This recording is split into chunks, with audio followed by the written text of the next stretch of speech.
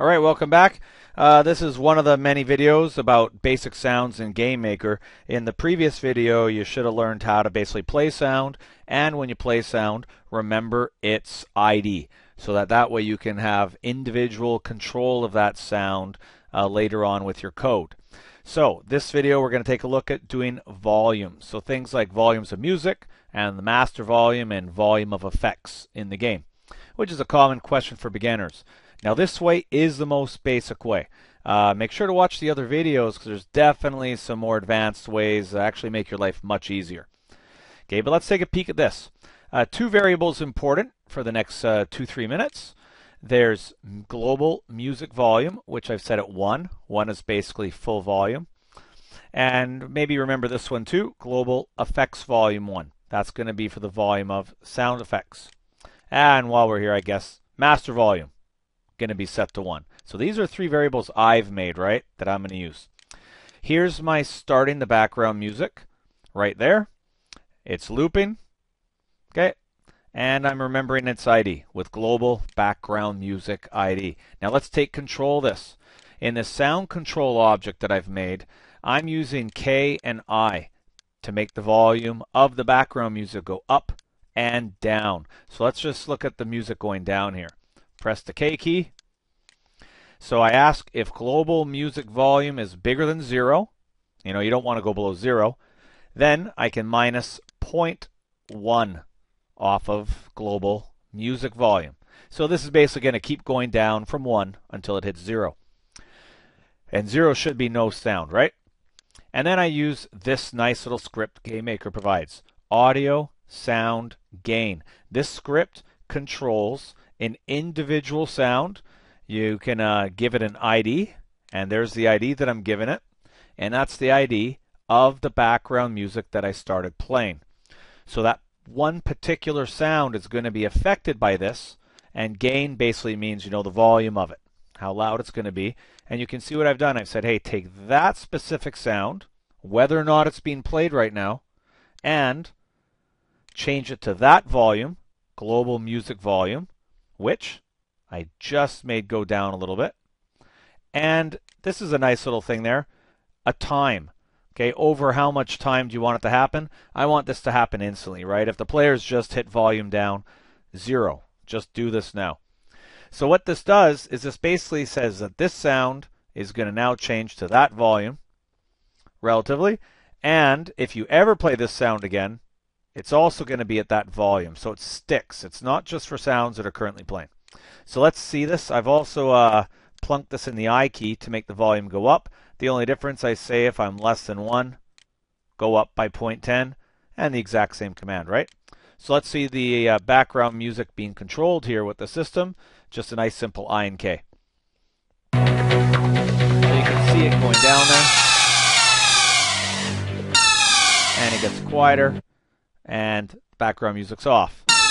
Now, lots of people have found the Gamemaker function with sound that 0.5 to your ears definitely does not sound like half volume. You know, you got to explore that yourself. And I even know on Android and iPhone you get some funny results with this. It's a big complaint with people in Gamemaker Studio Sound Engine. But, you know, those are the commands. You can fiddle with them and see what happens for you. Now, using this system, I've got the background music, which is nice and easy to control because there's only one sound there, right? So it's pretty easy just to say, hey, that sound, go up and down. Now, what do you do with this global sound effects? You know, different objects. You know, there could be 10, 20, 30 different sound effects that are being played in your game. Well, I'm going to show you right now a bad way to do it. It will work. It's a bad way. You should definitely check out, you know, the next video on emitters, or the next video after that on audio groups to see how to do it far more efficient. But just to review a little bit what we're doing, sort of show you how it works. You'll see here that I have a sound called sound alarm. And I've got this tower here. Whoops, not a tower. I've got this thing. And the thing in the step event is randomly playing the alarm sound, right? Sound alarm. Now, when I actually change the sound effects, one thing I could do is I could say, hey, sound alarm, play a lot quieter. So let's just go to where that's done. So I'll go to my sound controller. For sound effects, I've used O and L, so I'll just do L for now.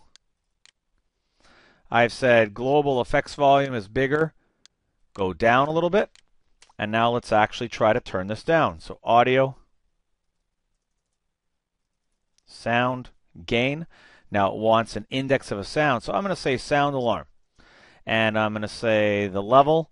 Well, the level I want it at to play is global effects volume. And over how much time? Instantly, right? No delay. Right now, change that sound. So that's what I end up getting. Now, this isn't bad. It'll work, and let's just show you it working here. I'll lower the sounds with L. Keeping in mind, I didn't do raised sounds. I just did the lower sounds. But as I lower this effect, you know, there's no more effects. Oh. You'll already notice the canon's still full volume. I'm not hearing the scream from the thing anymore because the volume is 0. Now, what about the canon? The canon noise is still playing loud. So, technically in here also I could do this. Sound, gain, sound, canon, global dot. And you can already see why this is going to be annoying, because if you have 50, 60 effects, you don't want to have a list of 50, 60 things in here. Now, if you only have 3, 4 effects, maybe this works for you and it's okay, which is why we showed it to you. But it's always nice to see the bad way before you see the good way. So, in the next 2 videos, I'm going to show you the good way of changing, the audio so you don't have to do 50 lines of code here. Now, the last thing I want to show you in this video is the master control of volume. There's one nice command, and that's why I've made this variable, global master volume equals 1, and show you how this one's used. Now, I'm controlling this one with the U and the J key. So you can see here when I hit J, if the master volume is bigger than 0, I take it down and just use this one line. Now, this one here, audio master gain. Basically what it does, it's the grand master of volume control for Gamemaker. Even if you've set other sound settings with the other ones we just did, this one is on top of that. Okay, so it's basically multiplied on. So if you set this one to 0, everything's 0. If you set master gain to 0.5, any other setting you have is basically times by half, and that gets taken down as well. So this is a great one, right? It's a great one for mute. You can just set the audio master gain right down to 0. Poof, no sounds are going to play no matter what the other settings are doing. So this is a great one. And that's how easy it is to use, and there's no fussing with it, right? Audio master gain, and I just set it to that value. Now you can see how this works when I do the master gain. Okay, it's going to control everything here, and I'm just using U and J. And you can see now I have no sounds at all. Even if I fire the cannon, right, nothing's going to happen there. And so master gain is a great one, right? So those are basically 2 good sound commands you saw there. You saw audio master gain for overall commands, and then you also saw this one, audio sound gain. An individual sound can be addressed, or like you saw with the effects, I already forget where I put the effects here. You see that you can name a resource, and then none of those sounds, wherever they are, how many there are, get affected by the gain. Okay, so those are some nice beginner commands, but the real good stuff starts in the next video or 2. Emitters, awesome, and audio groups, even more awesome. So check out those videos, because that's probably what you're going to want to use in the long run. Thanks for watching.